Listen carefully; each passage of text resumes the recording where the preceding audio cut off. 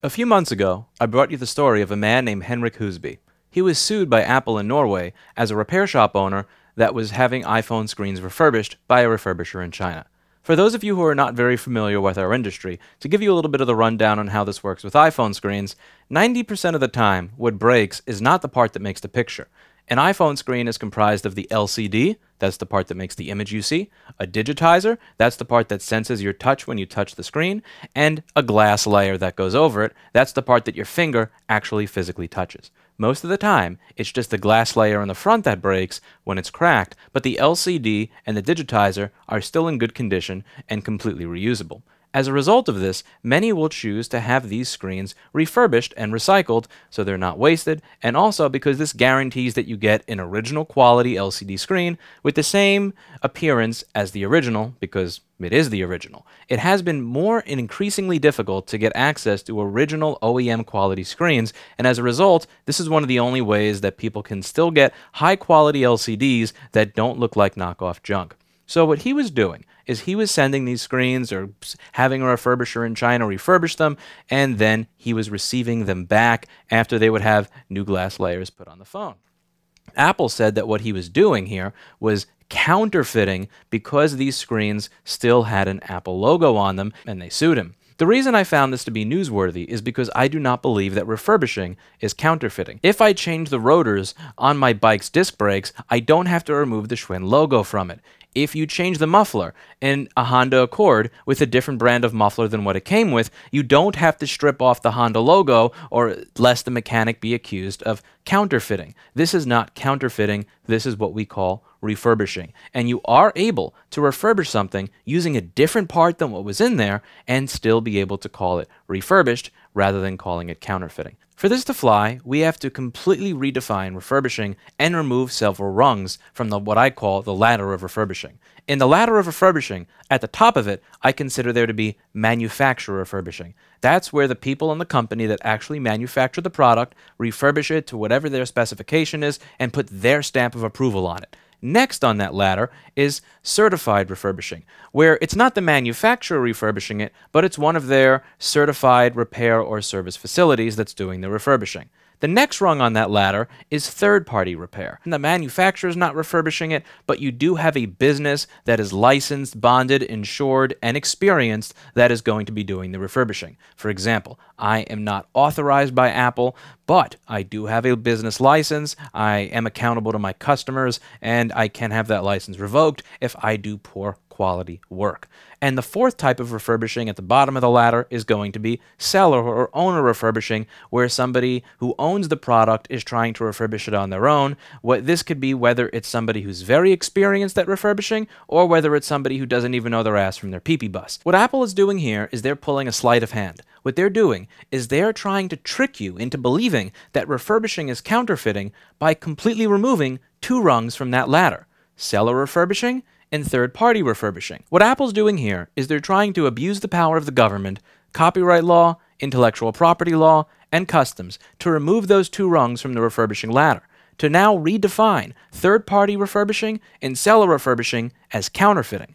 And this is a precedent that will spread to other industries if it's something that we don't react to. Over the course of this case, not that it even matters, but Apple never even bothered trying to make the case that Henrik's refurbisher was using different quality glass. Now, I understand, and I respect the argument from people who are going to say that a lot of people in these crappy mall iPhone screen repair shops use garbage parts, they claim they're original, and they put junk in your phone that looks like and works like shit. I respect people who are, and I respect the argument that I'm just so sick and tired of those people that if Apple does something about it and goes after refurbishers, yeah. However, in my opinion, this is not the way to do it. The way to fix that is to use technology, to use the great communication tools and the internet that we have in front of us, to create some sort of wiki, some sort of database, some sort of objective standard, some way of rating the parts that are sold by all of these sellers, some way of comparing image quality, of comparing how they work, of having the repair community and customers come together and point out what is good and what is garbage and why, with an objective standard. Here's an LCD that looks identical to the original. original. Here's an LCD that falls apart, and so on and so forth. This is something that we can do ourselves without allowing Apple to redefine third-party and seller refurbishing as counterfeiting and thus illegal. It's not actually going to fix the underlying issue,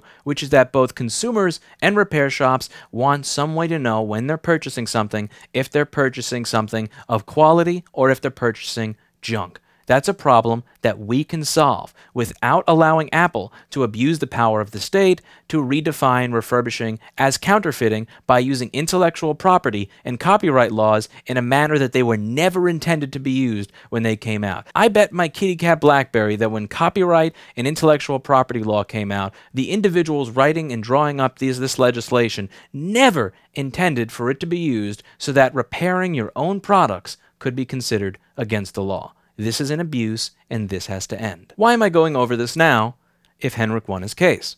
Apple filed an appeal, and they were granted their appeal. In June of 2019, this case is going to be revisited.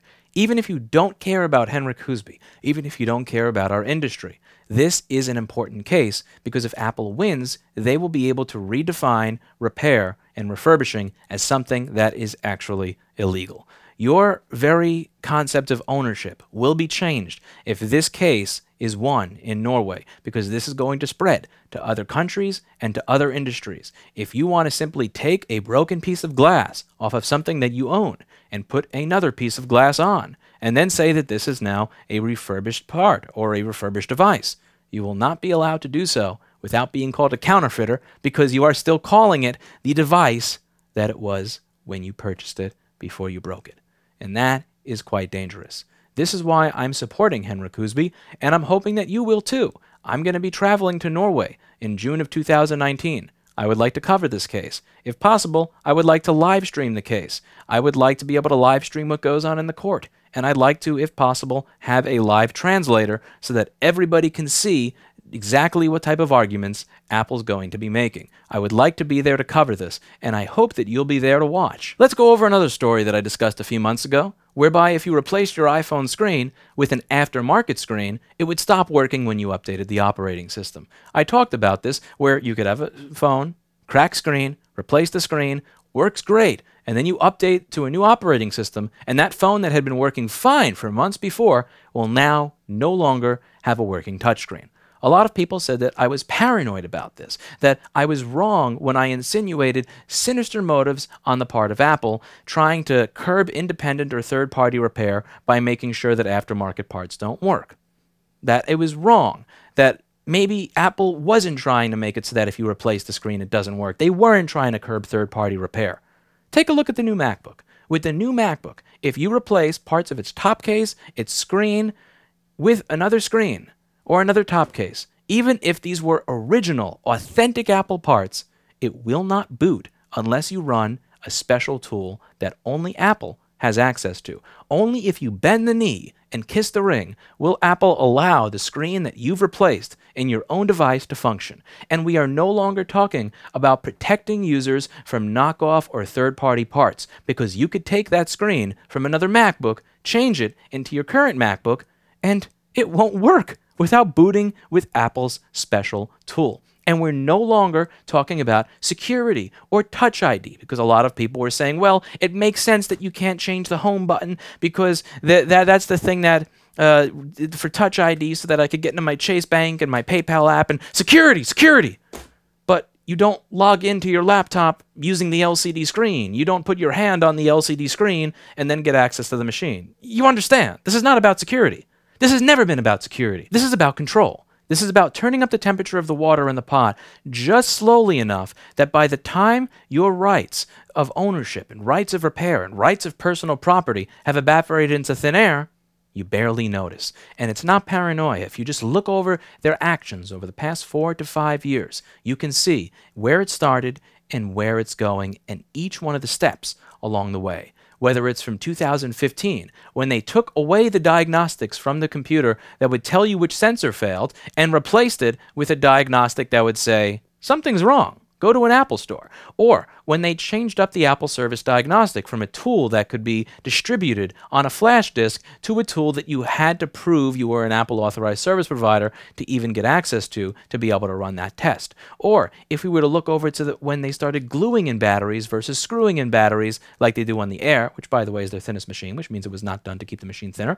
Or if we look at things like soldering the solid-state drive into the computer so that you cannot get access to your data if something occurs for virtually no improvement in performance. Or if we look at something like them blacklisting EDID codes of certain LCDs, so that the LCD screens that I've been using for A1502 Retina MacBooks for the last several years just magically stop working if you update to the latest operating system, where they decided that these LG parts that are the same as the LG parts that they're putting in the computer no longer work because they don't have the blessing of Apple in their EDID code. Now, this is not a question of becoming an Apple authorized service facility, because as I've gone over several times, and as you can see in this video that is well indexed, has a good table of contents where you can listen to each individual conversation I have with Apple authorized service providers, Apple authorized service providers in many cases are not allowed to fix things. They cannot even replace a $5 part with a headphone jack that Jess's 11-year-old kid was able to do in 20 minutes without messing up the phone. They are glorified mailing and shipping centers. They send the product to a depot, they tell the customer they have to wait 2 weeks and get it back. It is not a viable business model for anybody that is interested in actually providing repair. This has been part of a pattern that has been going on for many years. And this is not something that should come as a surprise to anybody who's been watching all along the way. Why would you voluntarily give your money to a company that's trying to redefine refurbishing, personal property, and repair at the expense of your freedom using any means necessary? At best, it's going to be some sort of roadblock that requires cracking their tool so that you could do something as basic as replace your own screen with another genuine one. At worst, it's going to be something where you have issues with the legal system as a result of trying to repair your own or somebody else's property. This is not something that I think a lot of people, even die-hard Apple users, are going to support. And the thing that's really dangerous here is that other companies look to Apple to figure out what they should be doing to be profitable and successful, and more importantly, what it is they can get away with. Other companies are too stupid to copy the things that make Apple great. They're not going to copy the fact that they have real stores. They're not going to copy the fact that the products come in nice packaging, or that they're user-friendly and intuitive to people who don't know a lot about computers, that they used to be rock solid and stable for professional video and audio recording applications, that they have amazing trackpads that beat everything in the PC landscape. Other companies don't copy the things that make Apple great. They copy the things that make Apple suck. They copy gluing in the battery. They copy gluing in the SSD, soldering in the SSD. They copy not having an SD card slot. They copy not having a headphone jack. They copy the notch. They copy the things that make Apple suck.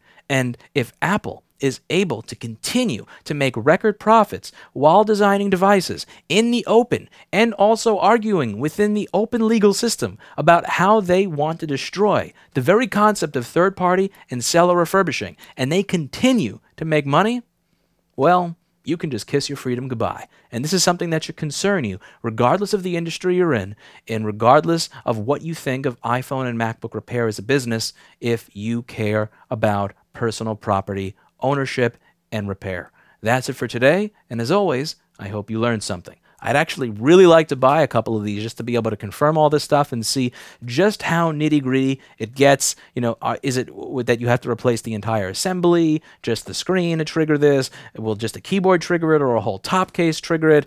But my basement got flooded and I lost about 10,000 bucks of inventory, so I'm not exactly keen on buying the latest MacBook Pro, but it's something that I may just do just so that I can test this out, because I don't think people are going to believe it until they see it for themselves. Anyway, that's it for today. Thank you so much for watching, and I will see you in the next one. All right, in the time it took for my potato of a computer to render this video, Kyle at iFixit actually tried to replace the screen and some of the parts in one of those new MacBooks with the T2 chip, and it managed to continue working, which begs the question as to why it is Apple's own internal documentation delivered to their own service centers said that a device will not boot if this is not followed. does make me wonder if this is something that's going to happen in a later operating system update, or if maybe it was just a fluke with the machine that Kyle had, or maybe, I don't know, maybe these documents weren't actually correct.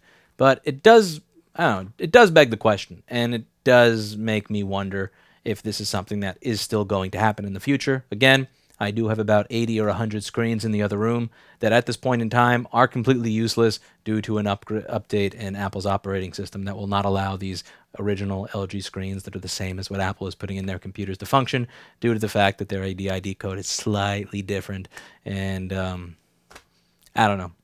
You tell me what you think of all this stuff, but I would absolutely, positively not be surprised if several weeks in or several months in, if this winds up being the case and you are unable to replace these parts on these machines without getting into serious issues. So, yep, I'm gonna re-render and re-upload this at the Time Warner speed, and well, you're probably gonna see this like 5 days after the iFixit thing came out with the speed of my internet. But see you in the next one.